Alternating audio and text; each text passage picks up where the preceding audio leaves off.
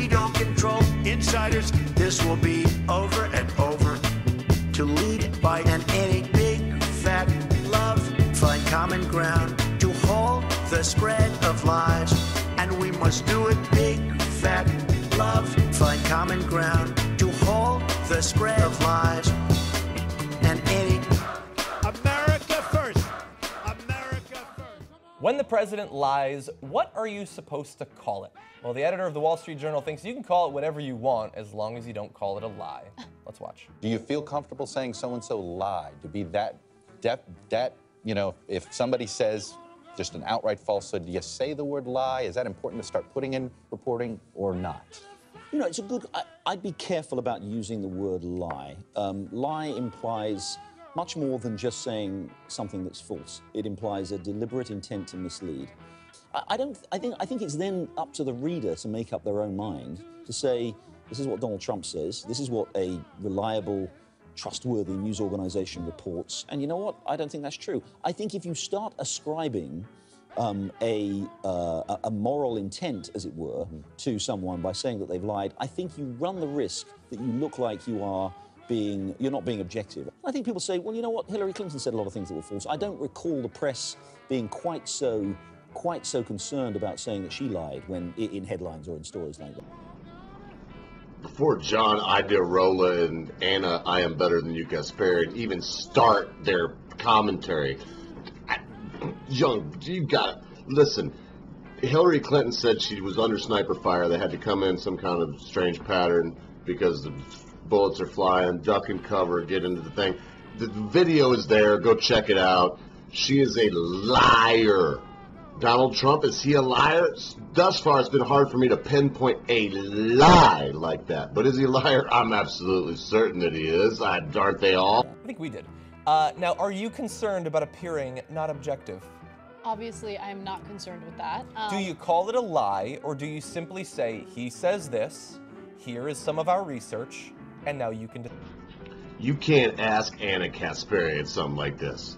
And there's a real reason why. Anybody that follows the Young Turds or like me feels it's a moral duty to watch their horse manure every day and try to make sense of it and hopefully come out and shout in some small way and say, these people are freaking lying, hypocritical, moronic, driveling, spewing at you, feel-good crap so that you agree with them. And you can't even ask her a question like this because she feels like her ideas and her opinions are the moral and superior high ground, leaving you nowhere to stand. Decide for yourself. So let me ask you something. As an editor-in-chief who's very, very concerned about seeming objective. So you can see already she's stuttering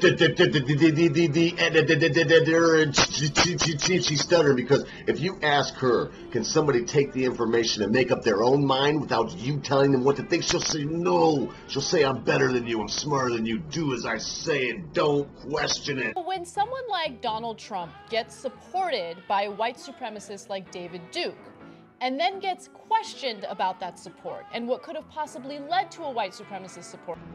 Instead of a lot of superfluous explanation, I'm just going to go ahead and get it straight from the horse's mouth. Today, our country has lost a true American original, my friend and mentor, Robert C. Byrd. Senator Byrd was a man of surpassing eloquence and nobility. Donald Trump responded with, I don't know who that is. He pretended as if he had no idea who David Duke was, even though there had been video of him talking about David Duke. Extremely, extremely misleading is Miss Anna Kasparian, and this is a very good example of it. Look it up. Trump says, oh, David Duke is a member of this. I don't want anything to do with it. That is how he has mentioned David Duke in the past. David Duke's a part of this. I'm not a part of it. It's not like he said, oh, I love David Duke. Not like she said, I love Robert Byrd. Been evidence that he definitely knew who David Duke was, right? So was that a lie? Hey, you're ascribing moral intent. Is that moral? Oh my God! Don't mention that. Come on. I mean, look. Oh, come on, of course. Man, what is this? It's like Alex Jones just hires this new guy, and it's exactly the same person. Owen Shriver, I mean, I love you, but dude, what do you do? Are these people who are they're so narcissistic, they have to have mini-me's, or they feel like their life's not. Here's the biggest problem in the media right now, and it's what we talk about time and time again. And this doesn't have to do specifically with the Wall Street Journal. I think this is something that's indicative of mainstream media as a whole, and CNN, I would argue, is the You can take what's indicative of the mainstream media and stuff it in your hole. number one offender of this. This idea that neutrality is the same as objectivity, that if you just pretend as if both sides are equal at all times and you don't call people out on their misleading statements, their lies, their false statements, whatever it is, then you will appear objective and you will be fair. Don't misunderstand Miss Kasparian right here. She's saying you are only objective if you believe like she believes, and the only way to be impartial is if your ideas line up with her ideas and with Jank Yeagers. You gotta be kidding me. It's not even about appearing objective. The reality is a lot of these publications and a lot of these cable news outlets just want access to these people.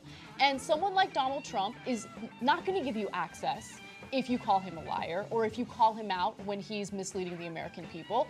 This is, in fact, a perfect example of newspeak, a person taking what is real and making it unreal. If you just flip the names and replace Hillary Clinton for Donald Trump, ANY Kasparian would be 100% correct. And that is amazing in an otherwise very incorrect record. In fact, he will try to retaliate against you, as he did against the Washington Post when they did some negative reporting on him during his campaign, right? Wrong, Miss Kasparian. When you lie about someone in the newspaper, it's called liable, and it is an actionable, suitable, you get a lawyer. He took their credentials away from them just because he didn't like the way they were covering him. So let's call it what it is, okay? I'm fine with calling it what it is, Miss Kasparian, as long as you'll call it what it is if you block Mark Dice or myself or the hard bastard or anybody that tries to tweet you and give their own opinions and you don't like them and you cut them off. What are you doing? Are you trying to admit to me that you're not really a journalist, Miss Kasparian? Wall Street Journal wants to play ball. They want access. That's what it's really about. It's not about being ethical, being moral, or ensuring that you are an objective news source. That's not what it's about at all.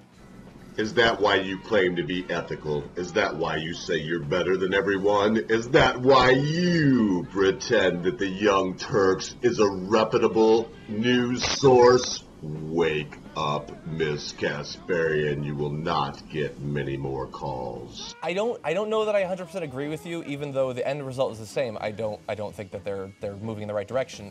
I think that this guy, and I could be wrong, I think that he came up through British media. And I'm probably going to betray my lack of expertise about British politics, but I think that that philosophy that you saw in that video comes from a time when you were relatively more able to assume that the politicians are not going to outright lie.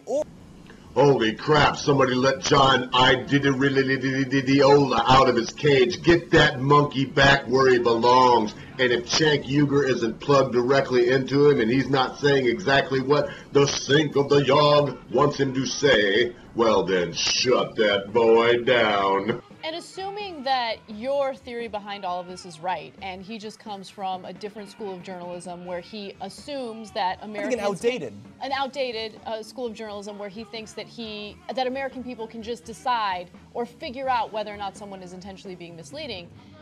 Keep in mind that this interview just happened, right? Yeah, keep in mind the interview just happened and there's no possible way that you could decide what is right and wrong. I can't stomach any more of the Young Turds. I'm going to cut it off right here.